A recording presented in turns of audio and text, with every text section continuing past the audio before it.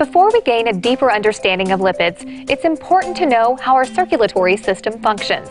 Here to explain is Dr. Phillips. Thank you, Dr. West.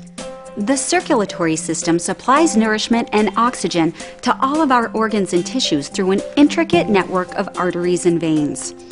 The key organ in that system is the heart, which is divided into 4 chambers: the right atrium and right ventricle, and the left atrium and left ventricle.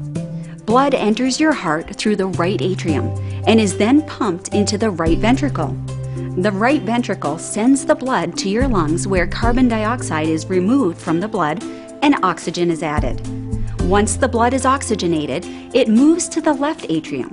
After collecting the blood, the left atrium sends it to the left ventricle, which is the main pumping chamber of the heart. The left ventricle is responsible for pumping the blood through the aorta and out to all of your organs and tissues. All of our major arteries initially branch out from the aorta to form the arterial portion of the circulatory system. Smaller vessels, called arterioles, branch off from the arteries, and these in turn branch off even further to become tiny vessels called capillaries.